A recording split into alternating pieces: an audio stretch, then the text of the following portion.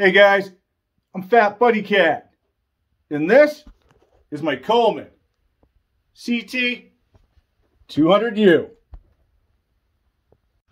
Today, we're going to try to fix the fork on this mini bike.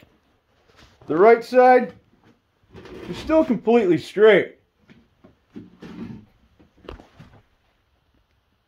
The left side, not so much.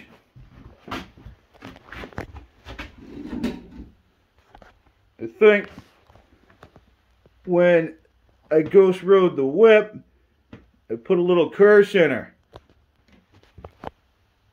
from this bottom clamp to the axle. We are out about a ½ inch, and that is no bueno. In order to fix this, I do believe I'm going to have to remove the entire assembly. I'm going to have to bend that thing back somehow, and then we'll try to brace it so it doesn't happen again.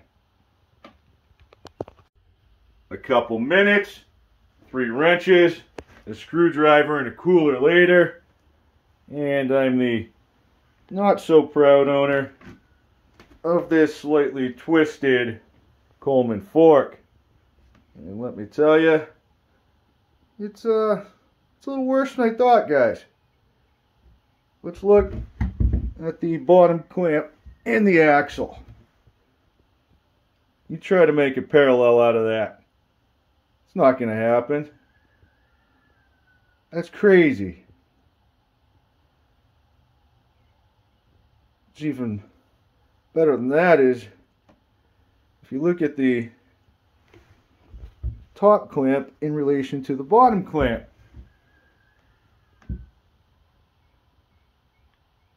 I'm not even sure that that was set straight from the factory.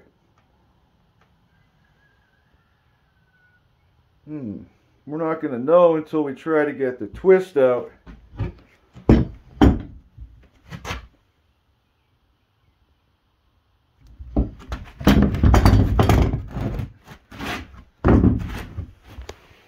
Okay, this side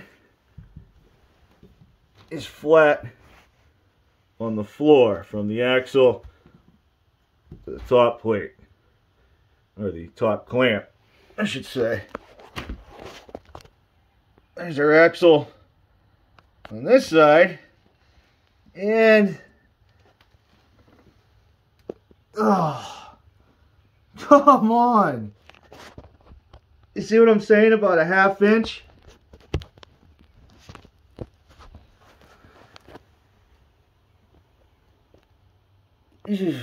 Where does it even start?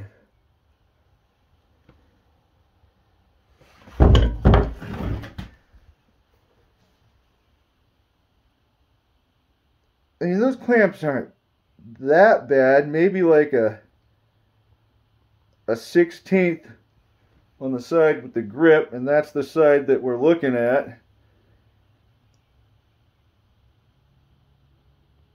But all of this, it looks like it's from here down. So I'm gonna have to hold on to this with something and pry this with something else. This is gonna be fun. Check it out. I found the sweet spot. I actually think I went a little too much. I did. Oh,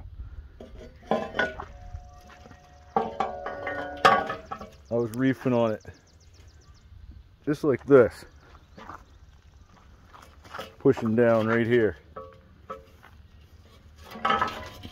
We'll flip it over and I'll work it back in the other direction. Nothing but the basics. And some safety equipment, of course.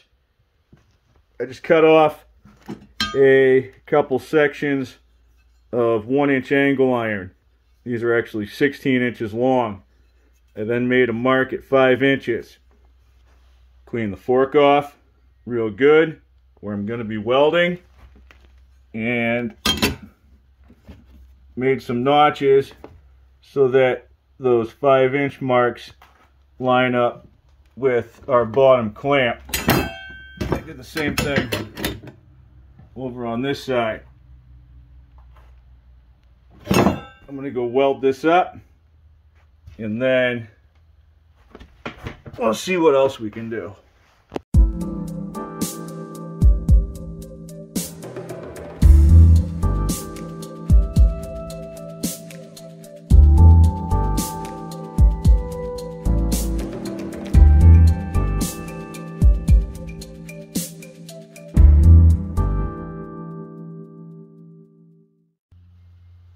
I have my angle irons all welded up.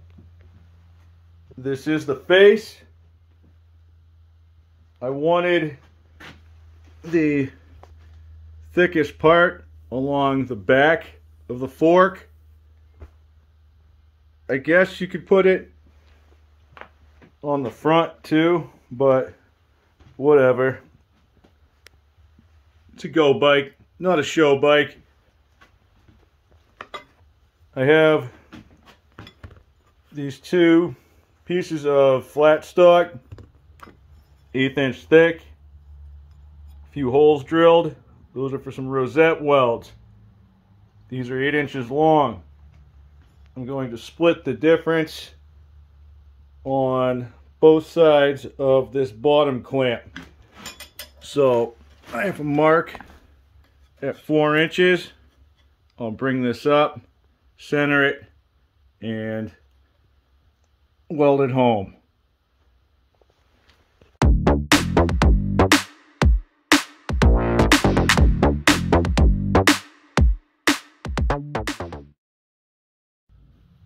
Oh yeah, she's good and strong now.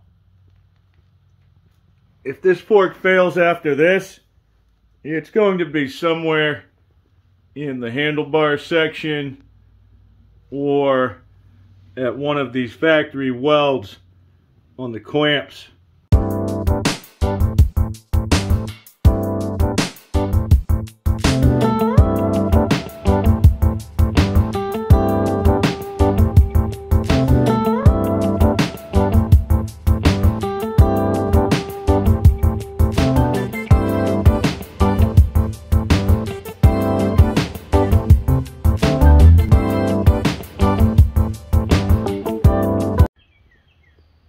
Believe it or not, these welds improve when I'm more aware of the metals that I'm working with.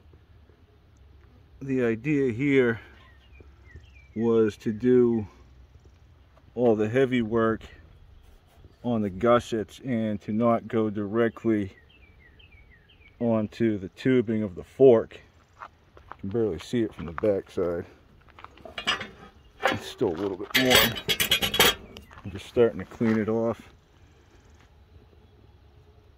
Alright, we have thicker metal here and here, so we can go heavy and heavy. But where we're going onto the tubes of the frame, we just get some big tacks. Those are really hard to clean up. Not that it's really going to matter much. I'll do my best. A quick sandpapes, a thorough cleaning, and then I hit it with some lacquer thinner on a rag.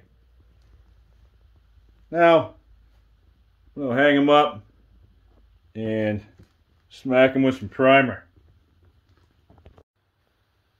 I got to doing a paint correction on the primer.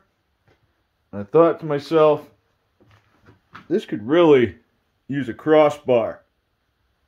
I found a piece of scrap steel that I can wrap a foam pad around, and I just welded her on there. Might not be beautiful. I'd love to fill that one little pocket right there, but I really can't keep throwing heat at these. So, just going to send that. The nice thing about this stuff is it's so bright that it's hard to stare at it too long. It looks prime time. I still have to touch up a couple areas, but I think it's dry enough that I can pull it down off the Eiffel Towers. All right, I'll give that about 35-40 minutes. Let it do its thing. And then it's right on to its final resting place. If this breaks after this, then we're going a completely different direction anyway. I'm going to change that out to a nylock nut, but so far, so good. It might look a little bit different, but it went on and feels about the same. We're hitting on the piton. Where are we?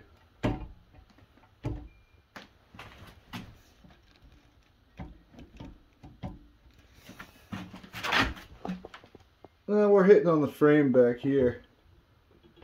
Oh well. It's stopping somewhere. Pretty close to where it should be anyway. It's probably safer that way. Now, this could be tricky. I might need a longer axle. There's going to be less flex. So the stock one might run out of threads on the end.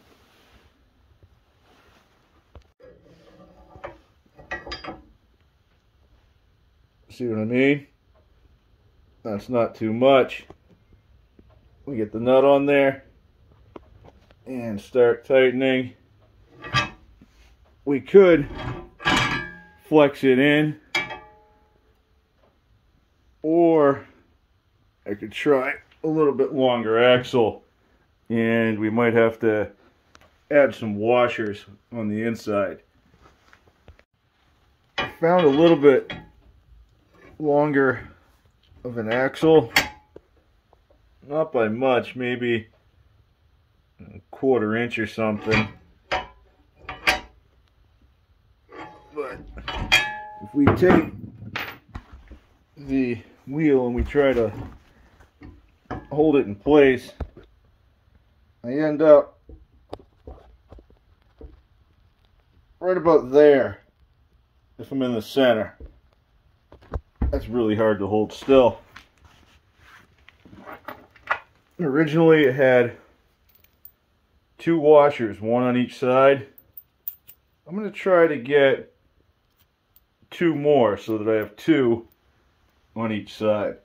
4 total. I made sure to service the bearings in the wheel and in the neck when I had this all apart. So technically we're about as factory fresh as you can be without it being from the factory.